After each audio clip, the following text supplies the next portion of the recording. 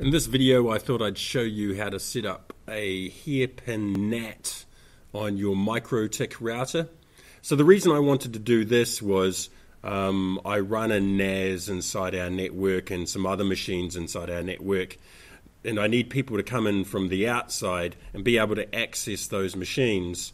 Now, the normal way that NAT works on a Microtik is when it forwards to the internal machine, it's actually showing the router's address. But I don't want that. I actually want the external IP address. And the reasons you'd want that is, as an example, I've got a mail server set up.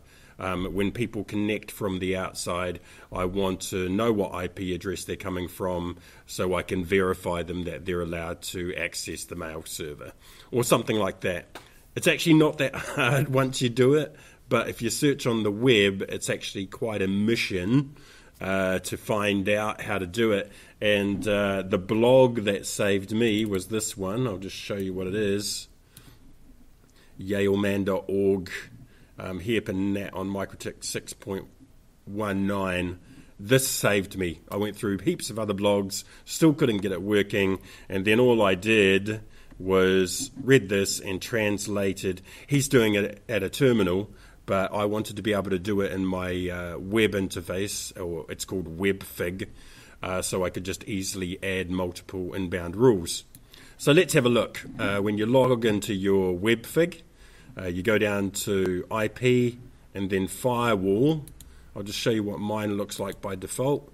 Here you'll come up with your typical rules that are set up, and then you want to look at your NAT.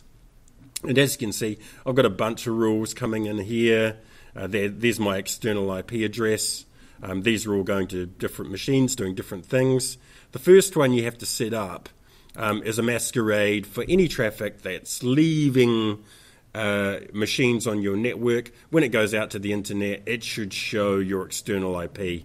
And it's real basic. You just want to set up a source NAT chain going out through your PPOE interface or whatever interface you're using, and scroll right down the bottom and you just choose Masquerade, and if you want you can put a comment on there, and then you just click apply or OK.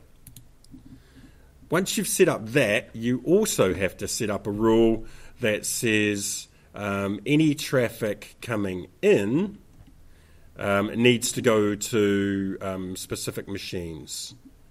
So I'll show you one. Here is one here that goes to my NAS on SSL. And so it's saying, here's a chain, it's a destination NAT. If it's coming in on our external IP address, and the protocol is TCP/IP, and the port number is 8001, then treat it as an address type that it's local. So it's going to put it to the local network, and then the action is going to be a destination NAT. It's going to reroute the traffic to this internal IP address on port 8001. And again, you can give it a comment. It's Cloud NAS, and then you just check OK. Now, there's a problem though. If I try and access, and I'll show you it, if I try and access Cloud Spinning Planet from my internal network, it won't actually work.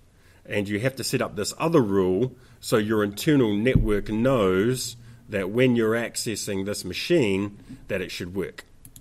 And so if I go over here, and I'll show you that rule, it's this one here. And I go, right, it's a source NAT. Anywhere on my local network, which is 10.241.0/24, if it's going to be going towards 10.241.2 and its protocol is TCP/IP, I want it to go out through the local bridge. Remember, it's not going to go out through the internet. I just want it to go out through the local bridge, and it'll masquerade. And that'll fix it. So I'll show you a couple of things actually. If I bring up my logs here, this is a mail server that I'm working on our NAS at the moment, and we can see that I logged in here. This is actually from my phone on a different network, and it redirected it to the local IP address there, and it logged in over SSL, and it connected, and it was all good. And we can see some other ones here too. I've got some previous ones that might shed a bit more light on it. Oh, there's an email that I sent out to Gmail from my local machine.